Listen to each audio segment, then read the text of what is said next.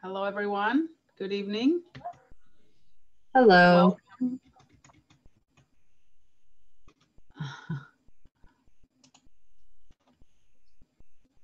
Welcome to the regular meeting of the Board of Library Trustees meeting of February 8, 2022. The time is 6:01 p.m.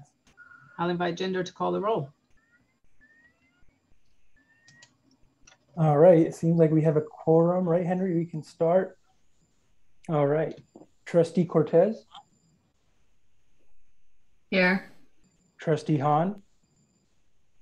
Trustee Lentini. Here. Trustee Vadot. Chair Ducuse. Here.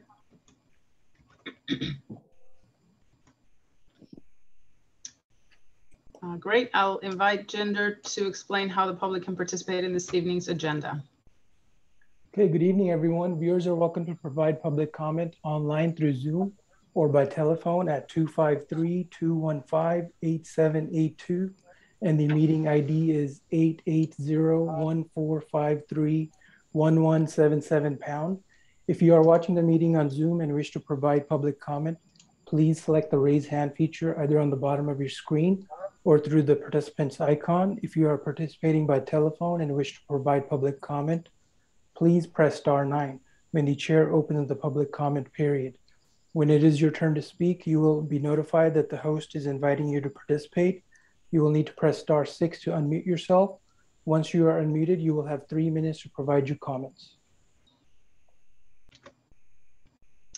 Thanks, Jinder. Are there any amendments to this evening's agenda?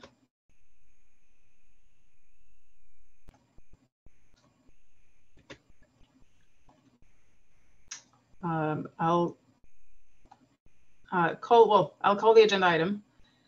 The first item is approve regular meeting minutes of January 11, 2022. Are there any questions from trustees to staff? Any public comment? There are no attendees. Okay. All right, so that closes public comment and requests of staff to respond to questions during public comment because there was none. So should I call board members alphabetically for their comments, or I think we make a motion to approve the minutes. We're there. Or I can just request a motion. Can anyone motion? I'll move to approve the minutes as submitted. I'll second. Thank you. Jinder, can you roll call the vote? Trustee Cortez. Aye. Trustee Hahn. Aye. Trustee Lentini. Aye. Trustee Vadot. Chair Ducuse. Aye. Okay, so I'll call the second agenda item, which is introductions, awards, recognitions, presentations, new library video game collection. And we have Basha Jedruzak, librarian. Hi, Basha. And hello. Hopefully you can tell me how to pronounce your name correctly. That was very close. It is Basha Jedruzak. Great. So I do have a presentation prepared. If I can share my screen. Let me see.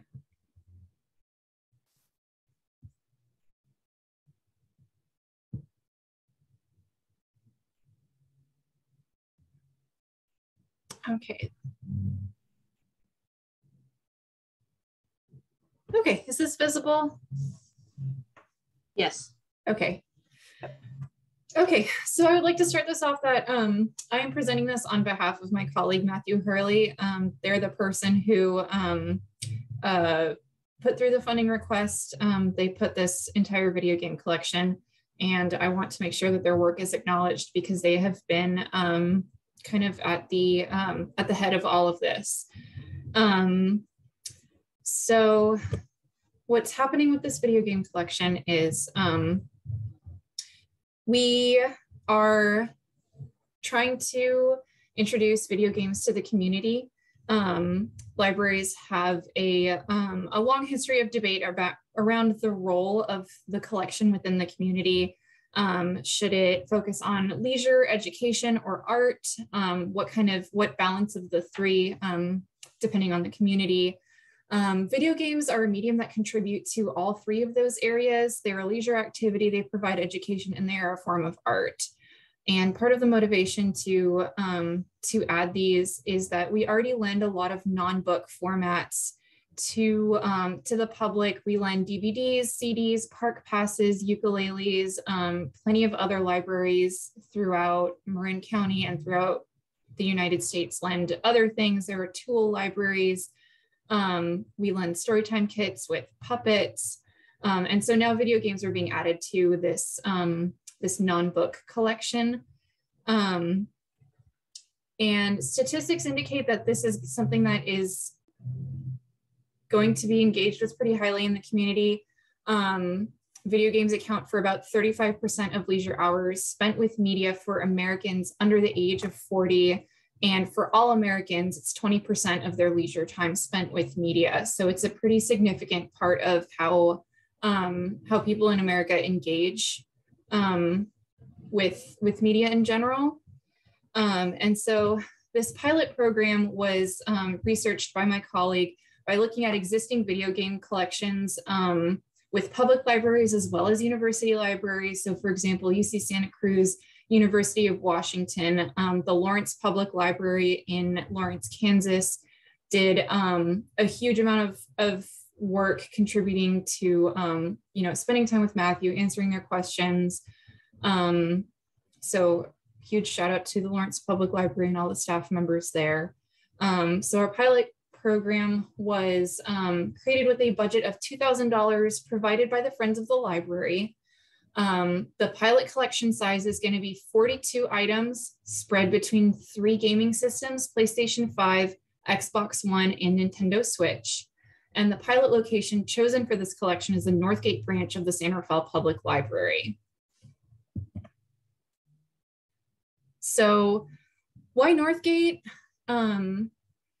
Northgate is already a sort of experimental branch for us. That's where the majority of our new technologies go, such as the 3D printer and our VR headsets pre-pandemic. And Northgate also tends to draw more teens, which is a cohort and a slice of the community that we don't really engage with very strongly.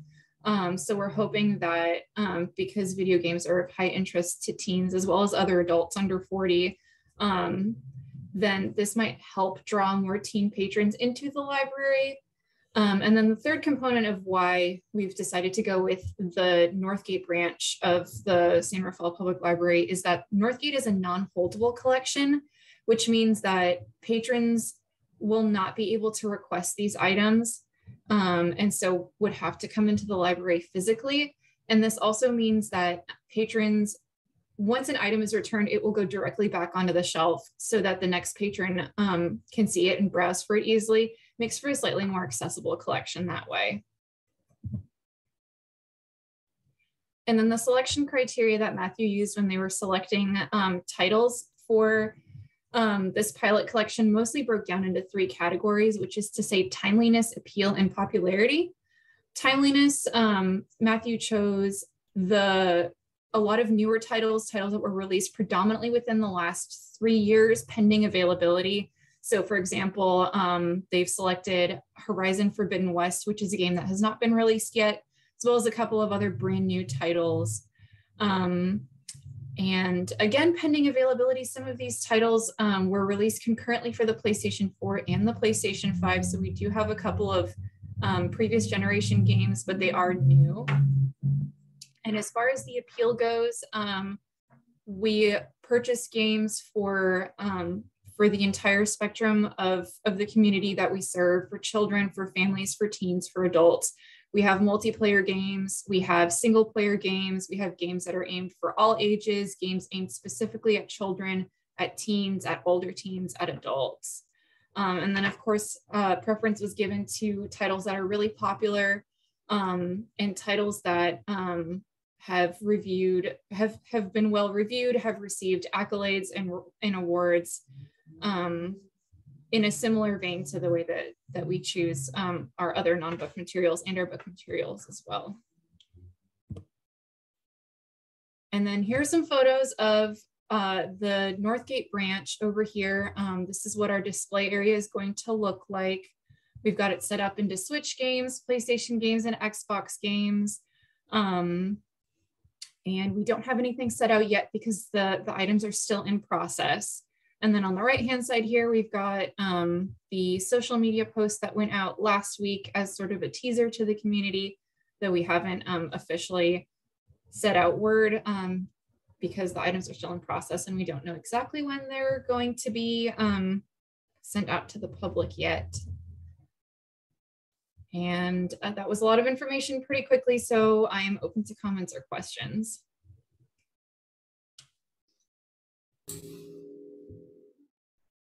Any questions from? Yeah, I just have a question. I just want to make sure I understand. When you mentioned it's a no hold location, does that mean people are coming in to play the games in the library? Is that what that means? And you have actually, okay. Yeah, so they can be checked out. It's just that once you check out an item, so say I decided to check out Hades and someone else wants to check out that game, they have to wait for me to return it. They can't place a hold on it like for other books. It prevents a queue from backing up. Right. And then is the time that someone can check it out the same as books? Yes, it's 3 weeks, just like our other media materials. So CDs and audiobooks, or CDs, audiobooks, and DVDs also have the same checkout time. Okay, great. No, thank you.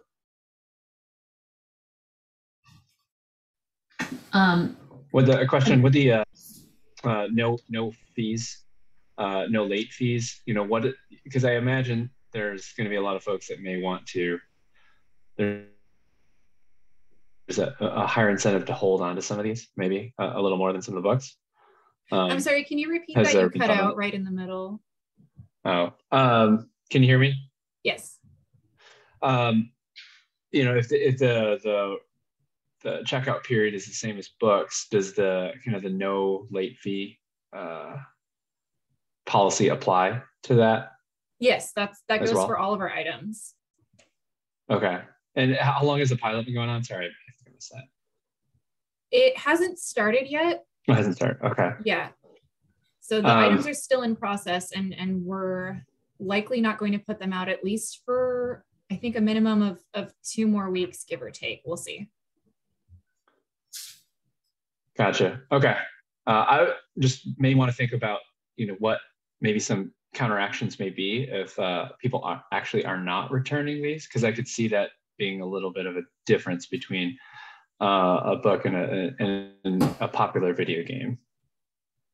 That's true, but at the same time, we do also lend out long DVD series, like a TV series, that have a similar price point, if not higher, and a similar like length of consumption time.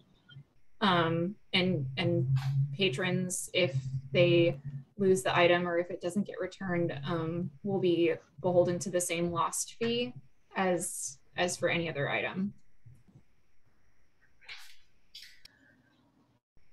Basha, thank you so much for your presentation and for filling in for Matthew. I hope Matthew's okay. But this is great presentation. I really engaged with the graphics and, you know, the video game theme, and also this is the London you know, landmark building that you have here in the background. I lived there for 15 years, so it brings good memories. But that aside, so I was curious about the selection of the video games. I don't know much about video games, but I also didn't notice any of the ones that are notorious for things like violence or fostering, you know, things like addiction, or, you know, a lot of purchases that might, you know, engage in, you know, negative outcomes for the user. So I'm pretty sure, you know, if I ask a question, what was your criteria for selection in terms of, you know, those kinds of things, choosing the games that have those positive outcomes that you mentioned at the beginning, but just wanted to, you know, get a little bit more if you have on the specific game selection. Yes. So I obviously cannot speak for Matthew as they are the person who selected them, but I know that they did so in accordance with our collection development policy, which governs all of the items that we purchase. This includes DVDs, which can be R-rated. This includes books, which may include violent scenes or scenes that are considered graphic in some way. So everything that we have selected is selected according to our collection development policy. That's great. Thanks for answering that.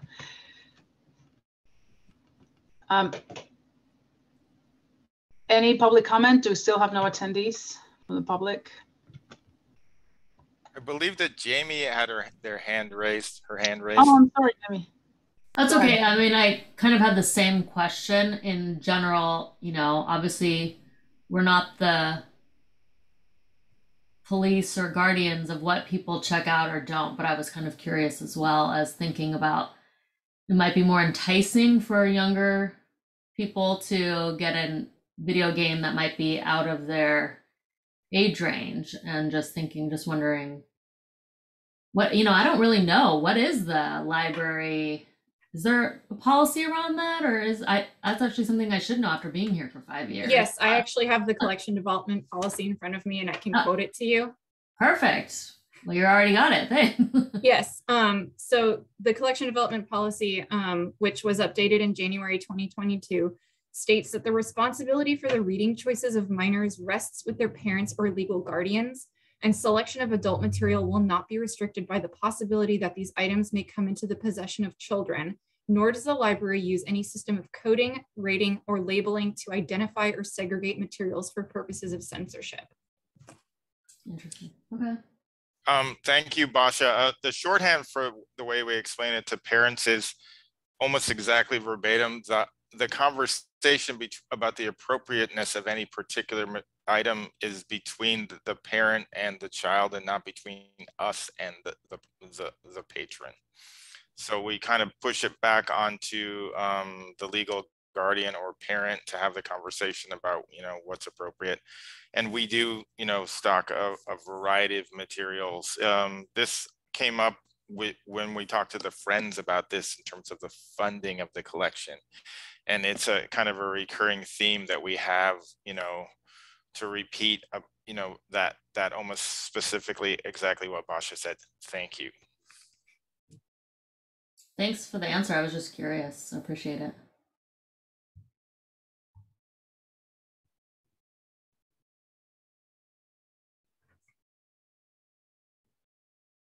Adriana, you're on mute.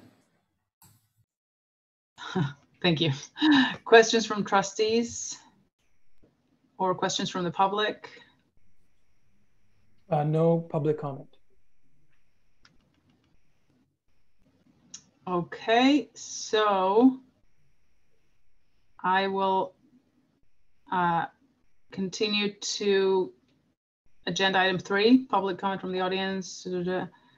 Oh, sorry. Awesome work, Basha. Thanks so much.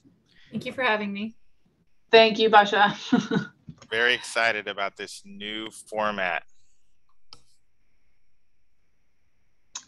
Yeah, definitely. So sorry. So item 3 is public comment from the audience regarding items not listed on the agenda. No comment. Gender? No. Okay.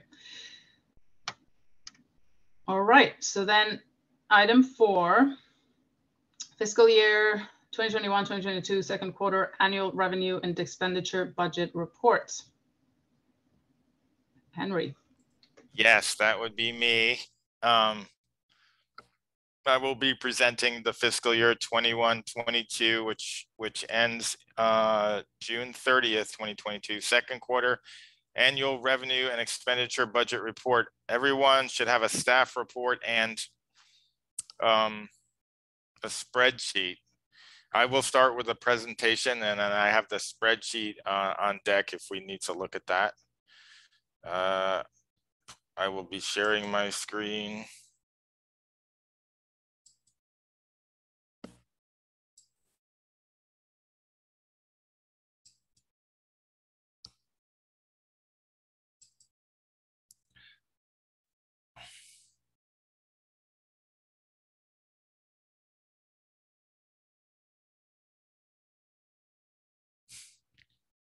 Okay, I'm not seeing it.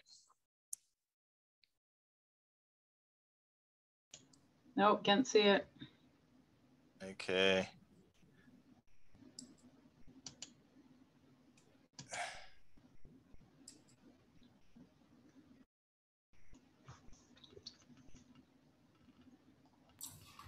We could see it when you were not in presentation mode.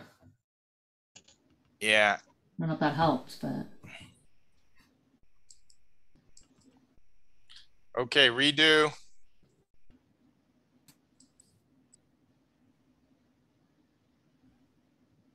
Oh, I know what happened. Pardon me for technical difficulties.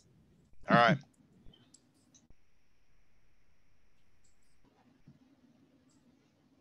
Okay. Can you see it? Yes. Awesome, awesome. So I'm gonna kind of fly through a little bit, but I should get everything here. So this is the review of the fiscal year 2021 second quarter library budget. We do this quarterly. As of the second quarter, our budget is 50% expended. Our overall activity, the budget consists of two main budget areas, the general fund and the parcel tax. So those combined are 49% expended. We're slightly over in general fund and under in parcel tax. The general fund expenditure, again, you've that have seen this before, is significantly higher due to the large one-time payment to MarinNet, about 300,000. Without that, it would be calculated out to be 49% expended, and parcel tax expenditures ended at 38% because we have some staff vacancies. The major part of the parcel tax, which is around $1 million out of a $4 million budget, is devoted to staffing because it's basically about operations. Revenue highlights. General fund is about 71% of operating expenditures. Parcel tax is about 28%. You know, roughly of the $4 million budget, that rounds out to 3 million and 1 million, and the Friends contribute about 1% of operating expenditures.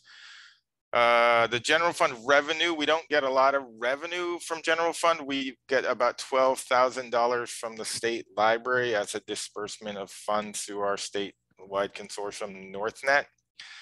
Friends of the library are expected to contribute a little under 30,000, and the parcel tax budget is where we get our main revenue source from the parcel tax per parcel assessment. And that's about 1,100,000-ish for this year. It's always a moving target because there's a senior property tax exemption that constantly is lessening what we get each year. And then every year we have a cost of living increase up to 3%, which we calculate sometime in April. Expenditure highlights from the general fund.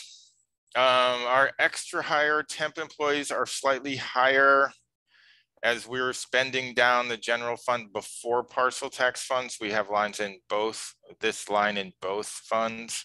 Building maintenance contracts and maintenance building improvement are higher due to annual maintenance contracts. For example, the AC people came to change the filters, and they don't bill sort of incrementally on an ongoing basis. We get the bills all at once, and it's not, it usually doesn't, it's either lesser or greater than we were expecting. In this sense, greater. Contract expenditures are overspent as you know, the MarinNet bill is paid at the beginning of the year that I referenced earlier. And we've been spending the book budget first in the general fund. So you'll see, don't be alarmed, all of our book money in general fund is spent, but we have a ton more in the parcel tax. Audio visuals is also overspent, but we won't be going over budget. Travel and conference training instruction are underspent, but CLA is in Sacramento this year. And I just found out today that two 2 conference proposals proposed by our staff have been accepted. We're very excited. So we're planning to send a number of people to our local state conference this year. And since it's in the north, it rotates between north and south. It's been in Pasadena, San Diego. It's been in Sacramento, San Jose, and Santa Clara, but this year it's in Sacramento, very convenient. Professional dues and subscriptions are underspent, as only staff involved with professional organizations directly have been encouraged to pay for those memberships, because that decreases, you know, the cost of any conference you attend. And credit card fees line has not been budgeted, but it's still there. It's sort of vestigial. We get charged by the credit card company for transactions, but we haven't been doing hardly any of those, you know, in the current fiscal year, as we no longer charge fines and there's fewer book replacements and the circulation is way down. Expenditure highlights: parcel tax, the county administrative fee. The county charges us a fee to collect the parcel tax for us as part of your property tax through the county, and that's managed by the city finance. It's overspent now, but it won't go over in total at the end of the fiscal year. Contract services expenditures line is not budgeted. This line is where we'll be paying for, we pay for things like the new library conceptual design project, which some of you have been on the committee for that conceptual design in Albert Park. So we're paying the rest of the money we owe Nolan Tam out of this line, a small amount, less than $2,000. And we'll also be budgeting the money we're going to pay Godby Research Associates for a survey that's currently happening with this city residents with regards to a new library and a funding mechanism to support that. And that money will be moved around from the capital set aside in Measure D and put through this line in the budget to pay for those two things. The Nolan Tam contract was around $70,000 and the Godby Research around $30,000. Programming supplies expenditures are underspent due to a reduction in programming. We've done a ton of virtual programming, but it doesn't require as many supplies, though we did some make and take things, which were very popular. We may go back to more in-person programming in the near future, but that, you know, we just haven't been spending that much. And in measure, the parcel tax measure, like I said, we have a ton of book money, but we haven't spent it all yet because we're spending the general fund money first, because parcel tax money, key fact, unlike the general fund, if we don't spend all the parcel tax money, it doesn't go away. So we kind of use the two funds strategically, I would say. But the general fund money, if we don't all spend it all, it does go away. Periodicals, we suspended those during the pandemic shutdown because there was no one in the building to read them. So we're still like re-upping periodicals. If you visit our downtown branch or other branches, you'll see periodicals starting to reappear. Digital branch expenditures, it should say underspent. We're continually overspent. We're continually monitoring these and we're not going to go over. And technology supplies and materials are underspent, but we have additional hardware needs as we have more and more people coming into the library. We have a lesser amount of public computers right now, so we're looking at sort of reacting to that when necessary to get a few more computers. And when we onboard new staff members, we may have additional expenditures. For example, we just decided to replace some of our aged monitors, which really isn't in the replacement schedule right now from digital. So that comes out of technology supplies.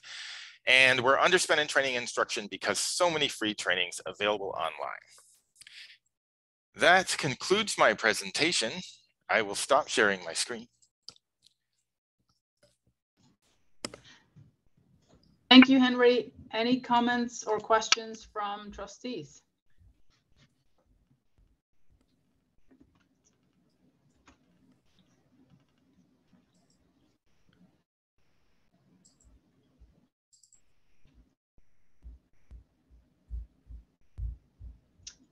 Henry, I guess I have a technical question. So when you say something has been overspent but not over budget, does it mean that the overspent is going to be funded with other?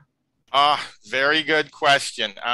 That's very, it means we're overspent compared to it. We're not over budget, but from a severely kind of like logical standpoint, like a very sort of like if everything was incremental, which it never is, we would only be at 50% of everything for at the quarter for everything. So if we're at 51, you know, we're overspent, even though we're not going to go over budget. Over budget would be like 100+%. And with some bottom line budget items, like we had done a bottom line budget last year because we're way over in this and under in that. But overspent just means that we're not on target. You know, like a perfect budget would be everything would be 50% on the money. It would be like, don't buy a paperclip because we'll be over budget. Buy it in the next quarter. But just to we're looking at trends. So there's like a interplay between the amount in the line and how much we're overspent. So we were like 1% over in personnel expenditures, which is like a huge thing. So that's something we talked to finance about, and we're like, is everything okay? And they're like, yeah, that's cool. If we were like 10 or 15% over and in like a multi-million budget line, we would kind of be like, so that's exact. It means not over budget, but just over that target. Got it. And shout out to Jinder for being the main mover on all this, putting the numbers together, analyzing. He actually drafted the report and does the heavy lifting of the rolling up the numbers every quarter. Hats off. Thank you, Jinder. Any other questions from trustees? Questions from the public? Thanks, Henry. No comments. Okay. And this is one of those accept the report and provide feedback. So no, there's no like a motion, right? So no. Okay. So I can just move to the next item, right? Great. No questions on the budget. So item 5, allergy awareness signage update. Is that you, Henry? That would be me again. I've learned from last time. I had my slideshow actually at the end and it was at a black screen. That's why it looked crazy, because I had run through it before. But now I have it at the beginning. I'm ready to share my screen.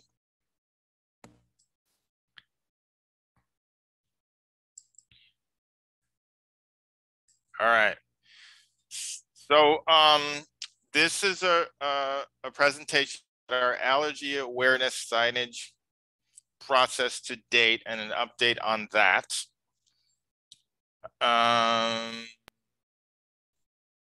You want to change it real quick to 2022. Oh my gosh. Oh, just pretend you didn't see that. Well, just as it moves forward publicly, you may want to. Oh wait, I can escape and then fix it. Wait, I can fix it without escaping. There's the shame. Okay. All right. This should fix it. Oh, the magic. There we go. Okay. So last meeting, January 11th, 2022, we brought some signs during the city librarian comments. And that engendered the request. The board then requested that we bring this back because there's been a sort of series of events over more than the past 2 years. Also, I'm just reiterating from last meeting. There was a suggestion of the inclusion of graphics of all various nuts and for updated the Spanish language translation to include more than just walnut types like peanuts, which is very helpful. And also the suggestion of more of an explanation of what the phenomenon may be, because it seems to be a hyper-local sort of concern, but you know, other people from other parts of the world might not understand it in the same way, and sort of, you know, more of a like educational, you know, signage, which is all very helpful. A little background. So back in 2019, the sort of origin of this discussion is that we updated the guidelines for library use to allow limited consumption of food within the library, which it depends on what you're used to, but like libraries I've worked at did allow limited consumption, and we actually copied the Pleasanton Library's rules of behavior to not outright ban food, because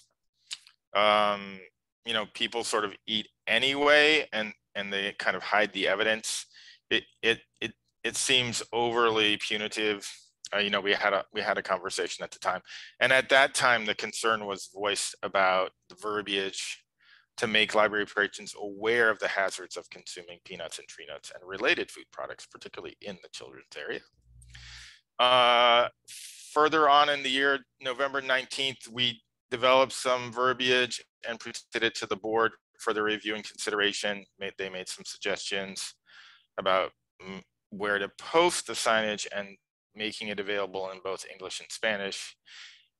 And we notified the board that we'd be running it by the city attorney's office. That was in November 12th, 2019, for review and recommendations, which they did review on the meeting at February 11th, 2020, the day right before the shutdown. Staff summarized the concerns and discussions around nut allergies, and we've shared the feedback from the city attorney's office, which advised us with regards to rules about the consumption of nuts and nut-based food products in the library, specifically the children's area. And then, you know, this past meeting, January 11th, we finally brought back some updated nut signs, and the Board of Trustees requested that this be brought to this meeting. I'm developing a timeline here. Some discussion. Board of Trustees had previously suggested that staff develop signage that would serve as a warning and raise awareness. The draft verbiage was developed and shared with city attorney's office. They recommended strongly, I would say, that the signage should serve to raise awareness rather than prohibit the consumption of nuts entirely. And this was sort of explored a little bit last meeting. You know, we take their recommendation as direction, because I think the way it was described was, if we make a policy saying this is a nut-free zone, or, you know, no nuts in here as an official policy, then we would be liable if someone were to consume nuts. And specifically when the city attorney says they would recommend not to do that, our sense is then to follow that recommendation. This was one of the previous draft signs in English that's more about, you know, overtly saying that we can't provide a totally nut-free space, and to say, you know, please don't bring nuts into the library, you know, in order to, you know, kind of be mindful of people who may be affected, may be deathly allergic to these things. And then we had this version in Spanish, which we'd be open to feedback on in terms of whether this is a good translation. Then that's, you know, at the last meeting, no, in February 11th, 2020, the meeting before the pandemic, and I'm just quoting from the notes, there was recommendation that language such as nut-free zone should be like very prominent in response to the previous signs. And please do not bring items with nuts into the area. I think we have that, but that was discussed. And the graphic showing various types of nuts. So you saw the previous sign only showed what appeared to be a peanut. And then just for reference, these are the signs that we had last week. I think we hit the mark with various types of nuts, though I don't see what looks like a peanut. I see like what I think might be a Brazil nut. And please, nut-free zone, please do not bring items with nuts into the area. And then Adriana made the observation that Nueces sort of implied walnuts-ish rather than like peanuts, which, you know, peanuts arguably being of the most concern, but not the only tree nut that we're concerned about. So that's sort of like a journey into the past about where we've been with this discussion without actually moving it forward, but to sort of summarize for the board's current discussion. And now is the time for comments and questions. I can stop sharing my scene unless someone wants to refer to either of those graphics, but I could bring them up also.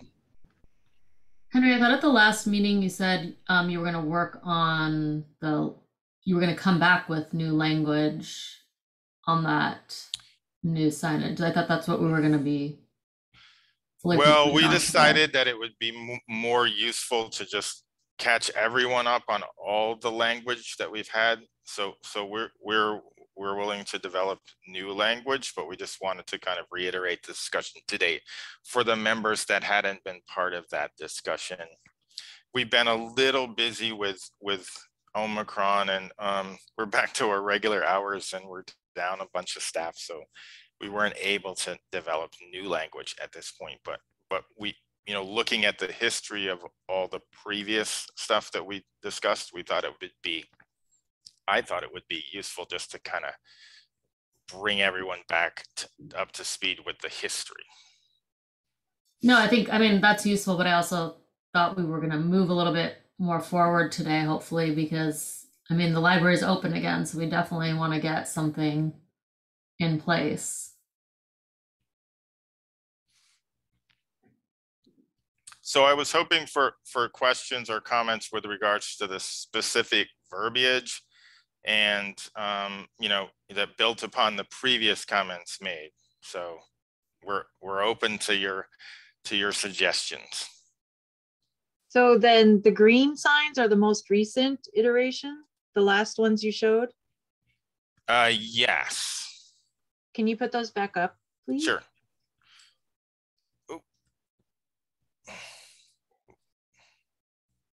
Okay, and so the last comments on these had to do with now the peanut graphic is missing entirely, and that maybe the translation wasn't quite right for the encompassing all the types of nuts.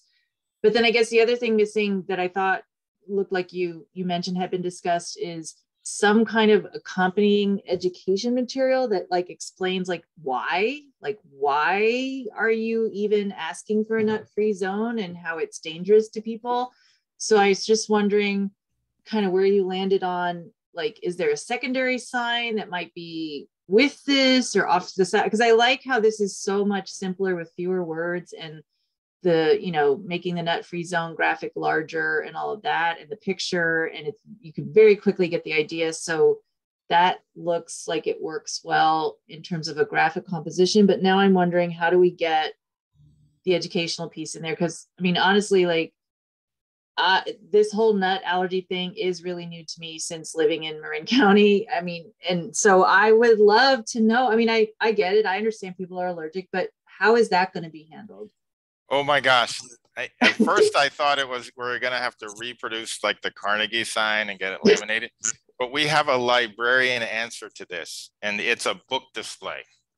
Oh. Like we pull a bunch of books from the kids collection about nut allergies, and we do a little book display, and we have educational material already provided, you know, with some signs. And I think that would kind of nail it, you know, because you know, we wouldn't have to recreate the wheel, and we could just kind of provide, you know, educational materials right there from the collection that we're actually, you know, in at the time. Okay, so your idea is that where you place these signs, someone could readily see that educational display of additional material if they want to understand more.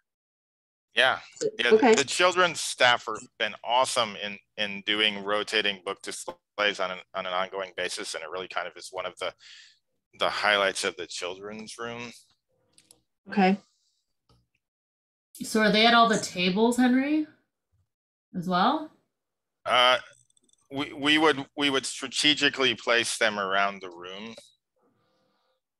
Not I don't think at every single table, though we do have table toppers in the teen area that say this area is reserved for teens and people working with teens, but we could consider that also. That would be, but it would, we can do both.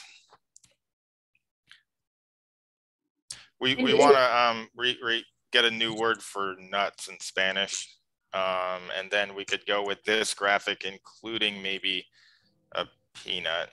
I don't see a peanut in there that I could actually identify. And is it the idea that someone, like, as soon as they walk in the library will be able to see these signs? Like, the idea is that the whole library is a nut-free zone. Is that the concept? No, my understanding was it was mainly about the children's area, and we weren't making a policy that the library was Okay. was nuts not allowed, but this area, please do not bring nuts here. Okay. So regarding the comment, yeah, of the Spanish, so it may apply to English as well. Just, I mean, there's a whole verbiage around, is it nuts, but like almonds, does everyone know if almonds is a nut? Peanuts are technically beans, not nuts. Like, not to get too technical, but so that's why the pictures are useful. And so the same thing happens with Spanish. I mean, nueces definitely refers more to walnuts. I saw in the previous slide they had from 2020, it used cacahuates, which is the Aztec word, but someone in Guatemala or Colombia might not recognize it. It's, you know, sorry. And the same thing happens with English from different countries, right? So not to overcomplicate, but maybe just the visuals. And I remember someone also mentioned, you know, it's not just the nuts themselves, but like a cereal bar that might have nuts. And this is, I mean, I remember preschool with my kids and at school, there's a little bit of that sort of information just for those who have not been exposed to allergies before. So I guess my suggestion or comment is, yes, we need to educate the public, but let's do it as simple as possible without using every English and Spanish word known to mankind to refer to these allergens. Yes, I could see some iterations on the Spanish words for nuts, and an additional about nut products, maybe in the smaller text, and then maybe a footnote at the bottom, sort of explaining briefly about the phenomenon of nut allergies and how life-threatening they can be. Yeah, they can cause anaphylaxis. Well, we also have a lot of friends, and every friend is different. Like, some are allergic to some things and some are allergic to other things. So that's where people might get as confused as I have been in the past.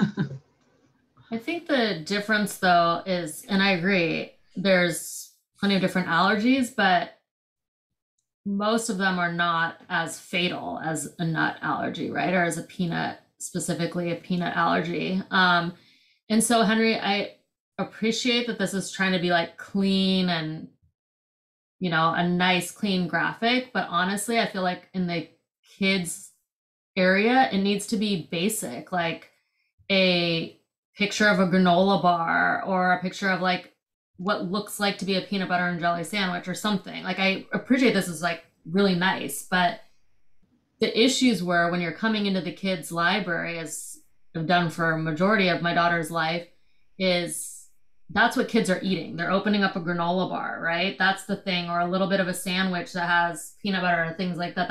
That was always like in story time. I know we're not doing that anymore, but I'm just saying, you know, anecdotally, I did not see people just bringing a nut. And I know that that's not what you're trying to portray. You're not saying that that's what it is, but I think a graphic that really shows like these are what people are actually bringing and eating, and that's the problem, rather, I think is that's where I would lean towards. Sure. So, okay, just to reiterate, nut-free zone, please do not bring items with nuts and nut products, and then graphics that include processed nuts, sort of like a peanut butter and jelly sandwich or a granola bar. And then at the bottom, like a little bit of a footnote about what this phenomenon sort of entails, just to explain. And with the caveat that we're going to use some more expansive Spanish language nouns for not beyond Nueces or the Aztec word. I think we can do it. Awesome. And then my final comment, can we not make it green? Because green seems like go and it's okay. It just seems like that's just me out. Can we just make it yellow or something? Well, I think it might reflect, we had some recent painting in the kids room that was green, but yeah, like another color, reddish. Yeah, more like halt. The previous signs were blue and red and white, so maybe with the inclusion of the red circle and is that a universal sign for no? But yes, that we could do that. And then how about we just bring it back for a final, you know, during the city librarians report next time. Yeah, so we can do this. We can do this. 2 years later, we're almost there. Okay, any other questions or comments from members? Questions or comments from the public? No. No? Thank you, Henry. You're Okay, welcome. I'm going to stop sharing my screen. Great. Agenda item 6, other brief reports on any meetings, conferences, and or seminars attended by board members. Any board members?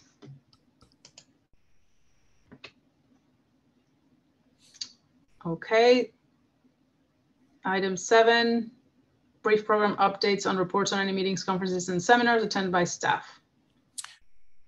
Yes, this is traditionally where I talk a lot, though Susan also.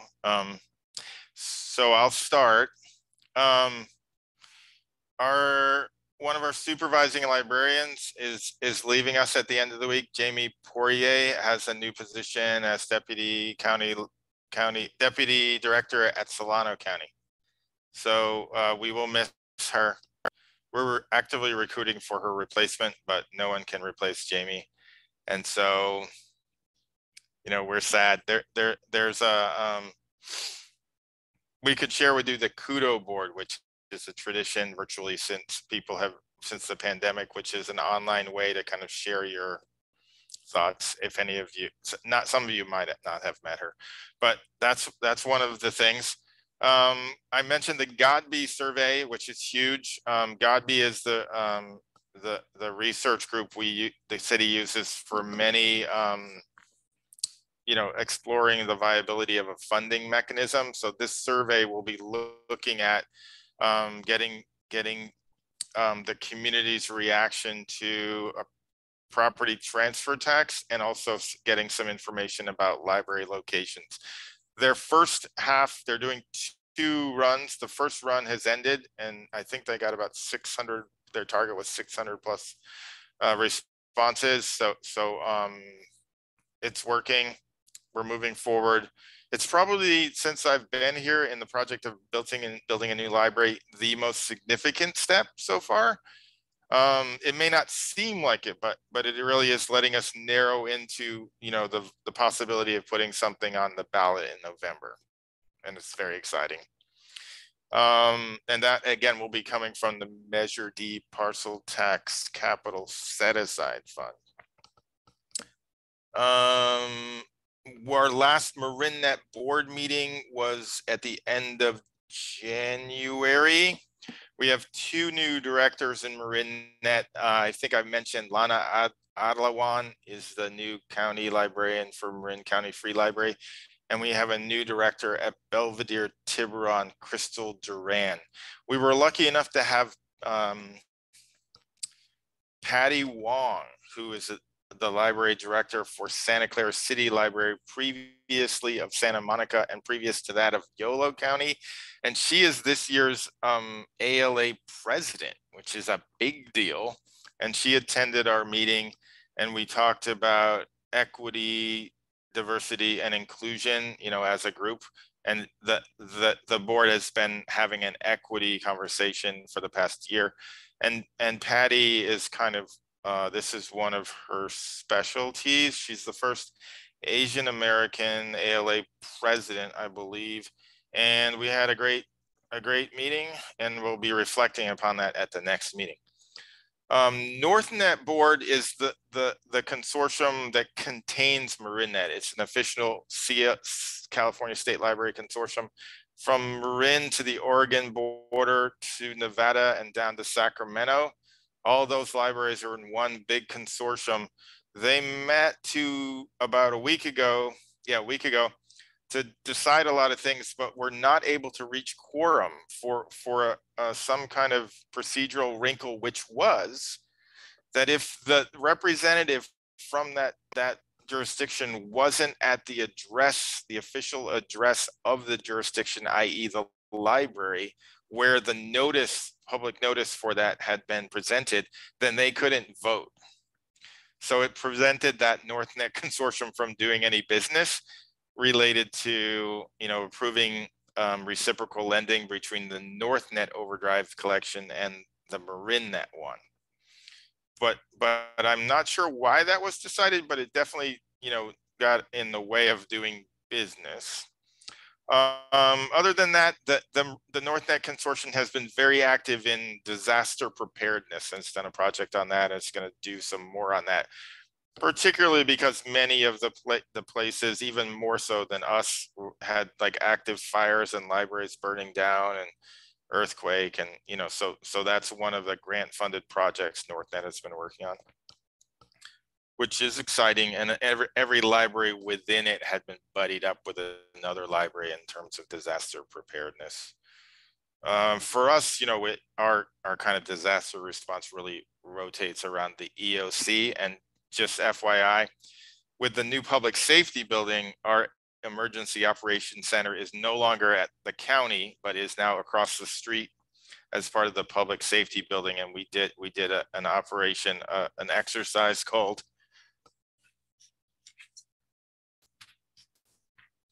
Golden Eagle, which is like a role play of an earthquake, and all city employees, you know, are emergency workers.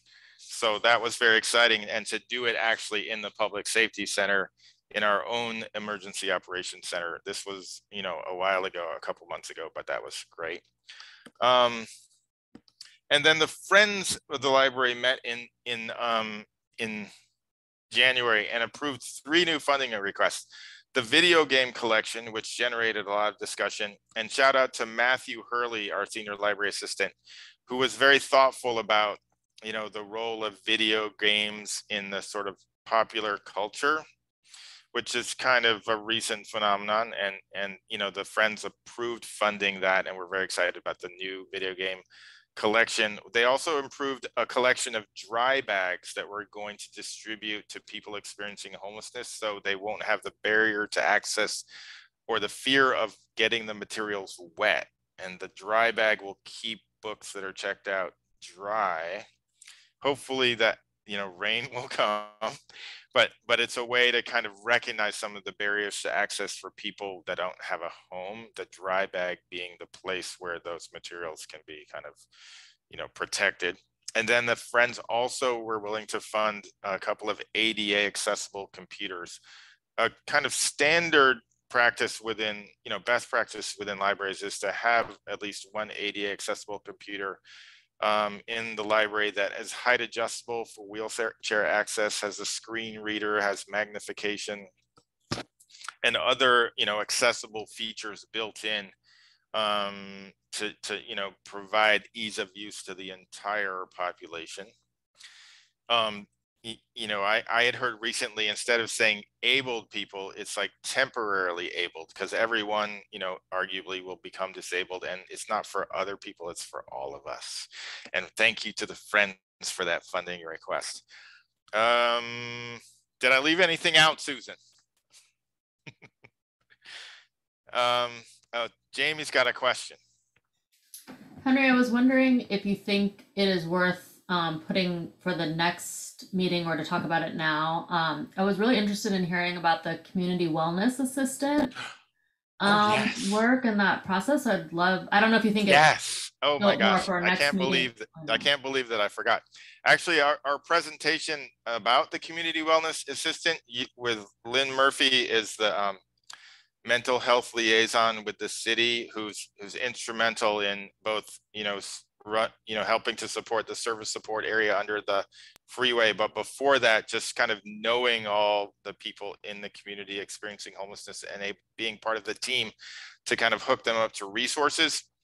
She and I and the chief and Susan and HR worked together to come up with this new position, which is a temporary 20-hour position. We hired Jennifer Madrid, and she's been in the position about 2 weeks.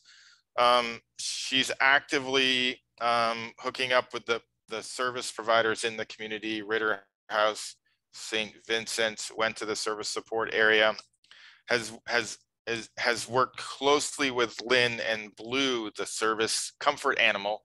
Blue was a service dog with guide dogs, but was retired into a comfort animal for police dispatch, but often accompanies Lynn, when she's interfacing with the community. So really excited about the new model, going from a security guard to more of a social services approach. And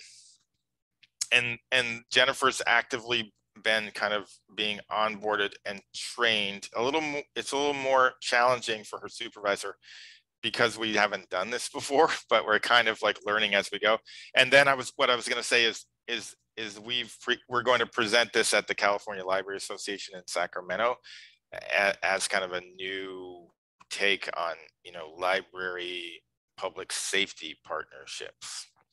And it's really kind of become clear to us that having more of a kind of interaction and communication with Lynn Murphy really helps promote wellness in the community, because she knows like the backstory of many of our regular customers, and we can kind of be more nuanced in our approach to dealing with people who may have challenges related to experiencing homelessness, but not only that, and generally with regards to behavioral challenges.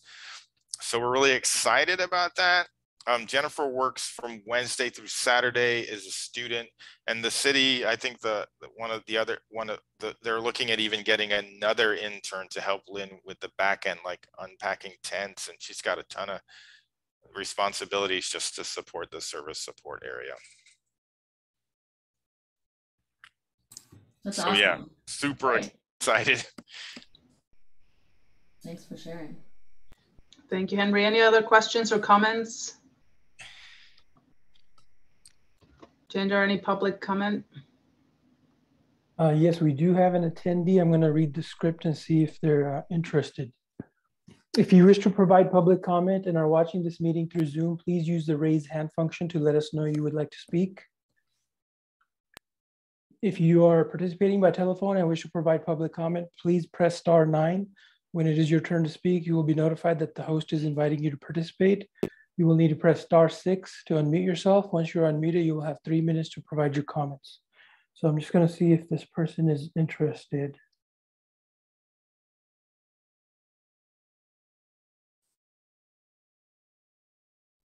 No, it doesn't seem like they're interested. Thank you, Gender.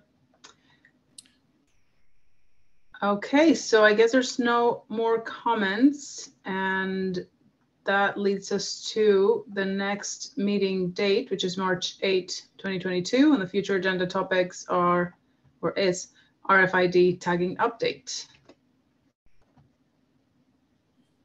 That is correct. Sorry, we pushed that back a couple times because the RFID tagging was still in process, and it should be finishing soon. And it's very fascinating. We have now a new technology for scanning books to check them out and check them in. We have a bunch of RFID, and we'll be talking about that at the next meeting. So stay tuned. We will. Well, thank you, everyone. If there's no other questions or comments, we can adjourn. Thank you. Good night. Thank you. Thanks. Thank you. Bye. Bye. Thanks, Basha. Thanks, Adriana. Bye, Cheryl. Bye, Susan. Thank you. Thanks,